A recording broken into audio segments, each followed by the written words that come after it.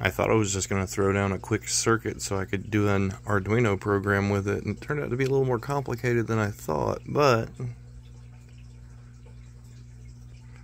I have managed to get a pair of infrared diodes paired with an operational amplifier working as a comparator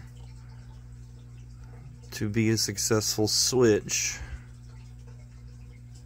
and then I can use this along with an optocoupler to achieve 5 volts, which will be a high signal for the Arduino.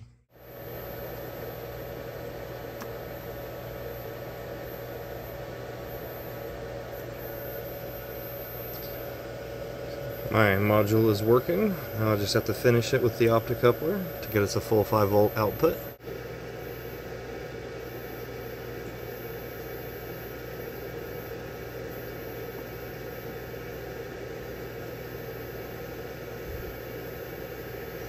And there we go.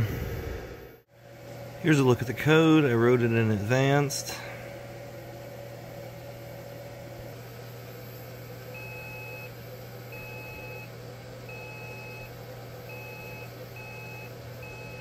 For some reason the command to turn the LED off is not working. I think I need to add it to the step that turns the sound on instead of the else command.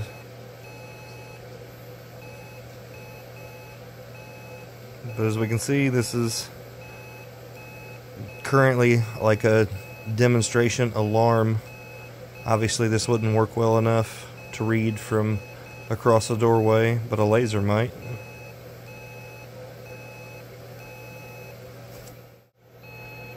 There we go.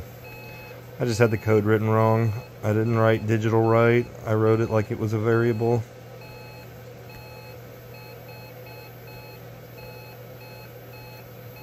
So that's pretty cool. And so yeah, basically I started tonight by having the idea, writing the code, coming over to my circuit development lab, setting up a prototype for the circuit, getting it working, assembling it using my numerous components here and equipment. And the end result is, again,